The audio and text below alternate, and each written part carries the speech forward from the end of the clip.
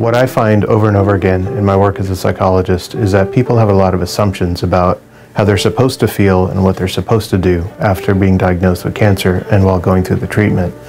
I'm not too concerned with how people feel they should be as much as I'm concerned about how to help people.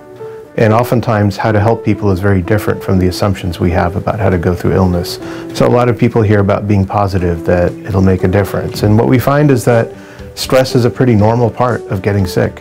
When you think about stress causing cancer, I tell people over and over again, I never find that that is a very relaxing thought. Nobody's stress is diminished by thinking about all the health problems that can come with stress. So I encourage people, instead of trying not to be stressed or trying to be positive, to find effective ways to cope, healthy ways to cope that can cushion the blow of a devastating diagnosis and an even longer, sometimes very grueling treatment process.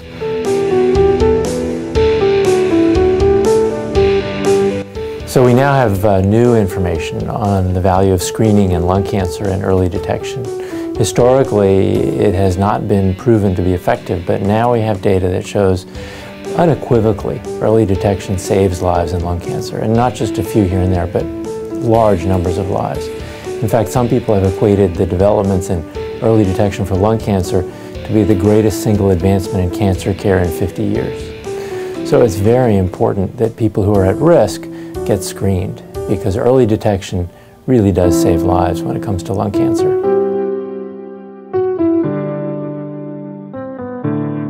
Oftentimes we miss the opportunity to really impact on that patient, but if we can identify the risk factors and the signs and the symptoms that cancers present with, perhaps patients would seek medical attention sooner and present at an earlier stage, which would then be the more curable stage. I think it's a no-brainer to live a healthy lifestyle. You know, many people, speak that in generality and don't know exactly what that means.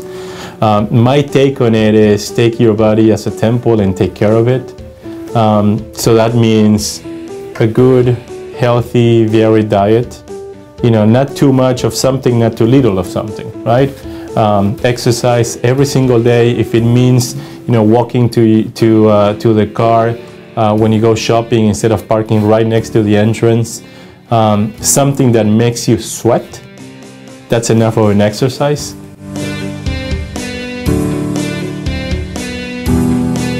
So the diagnosis of cancer, of course, is very scary. And what's important is that you have a coordinated team of physicians and nurses and support people who are providing all aspects of care. There's more to it than just getting the x-rays or getting the operation or getting chemotherapy. You need a supportive group that is working in a multidisciplinary fashion.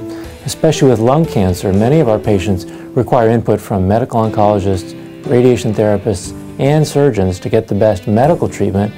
And then they also need psychosocial support, social support from the social workers, from the palliative care physicians, and their family members need supportive care. All of that is best done in a center where you have a navigator, a person who is responsible for helping the patient and their family navigate through all the different components of the healthcare system. So it all comes together as one. They don't feel lost.